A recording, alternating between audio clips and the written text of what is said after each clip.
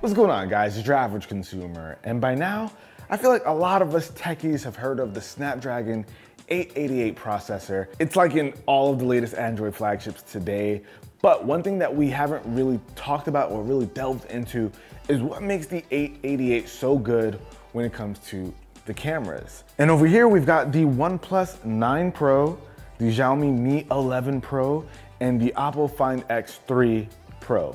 So lots of pro grade things over here, folks, but it's all possible thanks to that 888 chip. Now let's talk about some of the cool things you probably didn't even know the smartphone in your pocket was capable of. Now, like I said, the Snapdragon 888 is the chipset that we've been seeing in all of the flagship devices this year that have been big on their cameras, like the Galaxy S21 Ultra, OnePlus 9 Pro, and a few more. And that 888 chip allows for some pretty impressive features and capabilities like staggered HDR image sensors, recording 4K HDR photos with multiple lenses simultaneously, a new low light architecture so that we can take brighter photos in near darkness, and even be able to take up to 120 high resolution burst photos. This is thanks to the Qualcomm Spectra 580 image signal processor, which we'll continue to call ISP, but it features the first triple ISP for Snapdragon, which allows a lot to happen at once. And Qualcomm Technologies has worked with a few different manufacturers to get their camera systems to take full advantage of everything their latest chipset has to offer. And we're seeing that come to life with some of the devices I mentioned earlier,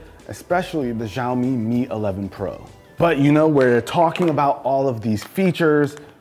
Let's actually go test them out and show you guys what this chipset and these cameras are capable of. All right, guys, so we are currently in the other part of the studio. So what we're gonna be testing out right now is staggered HDR. And basically what staggered HDR is, it's using computational photography to take multiple images and merge them together. They're all at different exposures, so some photos will be really bright, some really dark, and then it makes them all into one image so that you can see like really bright areas in a photo as well as dark areas, and you get all the detail. Now, we've seen this kind of technology before in like actual DSLR cameras, things of that nature, but now we're gonna be seeing it on a smartphone. And look, like right here, we've got the perfect spot. Jay, is it overexposed on your screen? Yes. Like, does that just look all white to you? Yeah. All right, guys, so you kind of get an idea. We're gonna have this entirely white area because of the sun. So let's say I wanna take a picture of something like my old school 100,000 subscriber YouTube plaque, which is covered in a bit of dust. Let's see if I try to take a picture of this in this spot, and you can see the area on the floor is so overexposed. It's like all white looking. And boom, that should be it. Oh, look at that, you guys. So it brought back all the detail in that overexposed area. So this was all white before, but on the actual photo, you can see the tiles, you can see the USB cable, you can see the details on the Gundam in the back. So that's actually really cool. And that's what you expect from like a really good HDR photo. Those details just brought back to life, nothing too dark, nothing too bright. You're just kind of able to see everything. All right, so let's try something else. Let's bring up the shades, right? Overexposed, Tanjay? Oh man, this is gonna be rough on the cameras. Basically white. It's just white behind me, okay? Okay. All right, so we got this super bright background PS5 controller over here, which is great because it's black and white, perfect contrast for HDR photos. All right, so let's go ahead. We got our controller here. We got that bright background. So we're gonna go ahead and take this picture. As you guys can see, that background through the window looks really bright. Usually that would be an issue, but let's take this photo and see. All right, the HDR brought back a ton of detail. So we're not losing any information here. It actually looks really good. Nothing looks really overexposed. This is exactly what you want in an HDR shot. So like I said, it's combining multiple images shot at different exposures so that it can create the best possible image so you can see everything within the photo very clearly. If I were to, let me show you guys what this would look like with HDR off. As you guys can see, there's a very clear difference. And that's the kind of HDR that you want to see in today's flagship phones. Now that Snapdragon 888 chip also allows for computational HDR video capture. So basically, It's similar to what we saw with the staggered HDR for photos. So we're gonna get that HDR capture here, and that's all possible thanks to that Qualcomm Spectra 580 ISP that we mentioned earlier. Now, of course, to be able to do 4K HDR video capture on a smartphone, you're gonna need a lot of processing power, which we have here.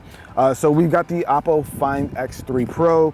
Let's see what we can get with this thing. Carl, you're gonna be our subject, man. Let's go. So Carl not only works because of his darker skin tone, but with the light in the background, it should make for a really good subject. Carl, how you doing, my man? Doing good, you know, hands don't hurt, chilling. So one thing you'll notice, for our normal cameras, we need an ND filter to kind of handle all of this brightness, but we're doing this on this camera without any kind of ND filter. It's just straight up camera. So check this out, we're able to see Carl clear as day over here. We're even able to see the sky, clouds, everything, all the details that we want. If I were to tweak this, maybe I'd drop the highlights just a smidge. That's the video editor in me. But overall, for someone, the average person who's gonna go out there, grab a phone like this, they're gonna be pretty happy with the content because they can see everything really clearly, colors are popping. This is what you wanna see in a shooting scenario where there's like a ton of light, still being able to capture all the details. And for my camera nerds out there, we gotta give some props to the Oppo Find X3 Pro because it is the first smartphone camera to be able to take HEIC photos in 10-bit. And to put this in perspective, all others are 8-bit HEIC, which is about 16.7 million shades of colors, while 10-bit is over 1 billion. Now, we mentioned before being able to get up to 120 high-resolution burst photos. We got the OnePlus 9 over here. I believe this one does 99 burst photos in one go. I think every phone might be a little bit different, but with the 888, you're able to do up to 120 depending on the phone. So we got our subject Carl over here, right? All right, so Carl has a bunch of hair. I figured he could shake it up, and since it's like a really fast motion, I figured we'd be able to catch everything with those burst photos. So Carl, you ready? I'm ready. Ready to smack yourself in the face with some dreads? I've been waiting for that, it's about to hurt, let's go. All right, and go. Look at that thing move. All right, Carl, you're good. Ow.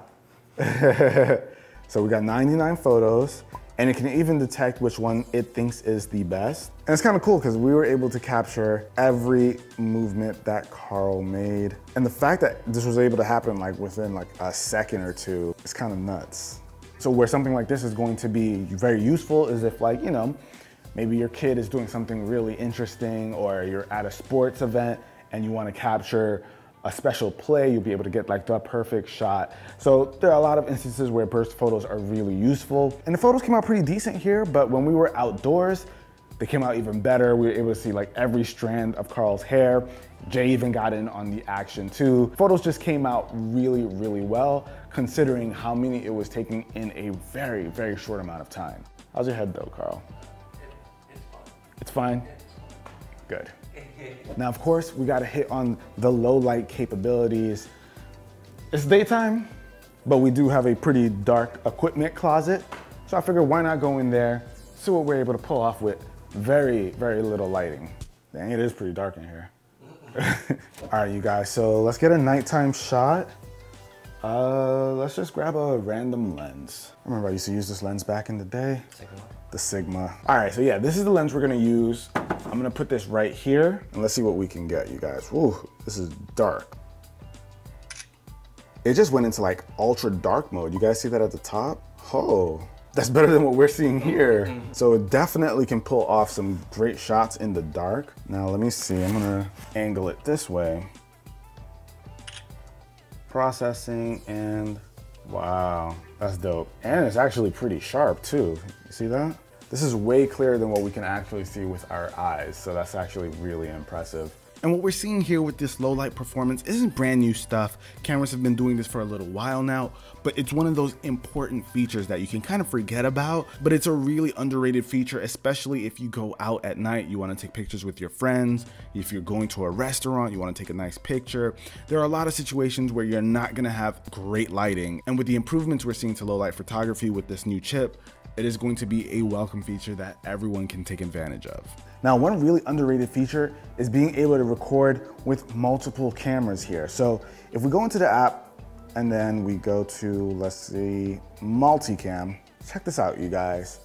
All the different shooting options are available right here. We can combine them to shoot at once, or we can go ahead and keep them as separate videos. Now, this kind of flexibility is awesome. There have been plenty of times where I wish I could get like a really wide shot and also use the main camera sensor, because the qualities tend to be pretty different.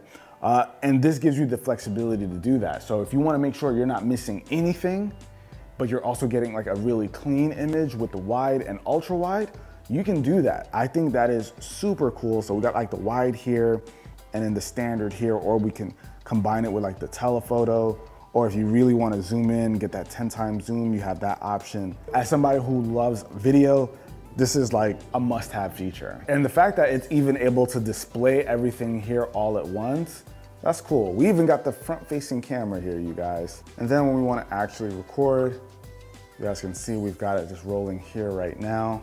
Boom, multiple angles at the same time. Super dope. And there you have it, you guys. This was just like a little bit of insight into some of the cool things that you can do with a phone powered by the Snapdragon 888 processor. As you can see, there were some cool features that you probably never thought about, like MultiCam, and some features that you wholeheartedly expect to be in your phone, like HDR photos, being able to take really low light photos, but 4K HDR, that's something that's really new, and it's all possible here. Not to mention some of the other cool things that this latest chip is able to bring to the table, like when it comes to gaming, processing power, all that kind of stuff. You get a lot with this chipset. So when you're on the market looking to pick up a new phone, if you see a phone that you like with the Snapdragon 888, you know that it's going to have a lot of power behind it, and it allows you to do a lot of cool creative stuff. But that about wraps it up for this video, guys. Hopefully you enjoyed it. If you want to learn more about the Snapdragon chip, I'll have links down below in the description. But hopefully you guys enjoyed it. If you did, be the cool guy or girl that gives this video a thumbs up. Till next video, guys, it's your average consumer. Peace. It's impressive, huh, Carl?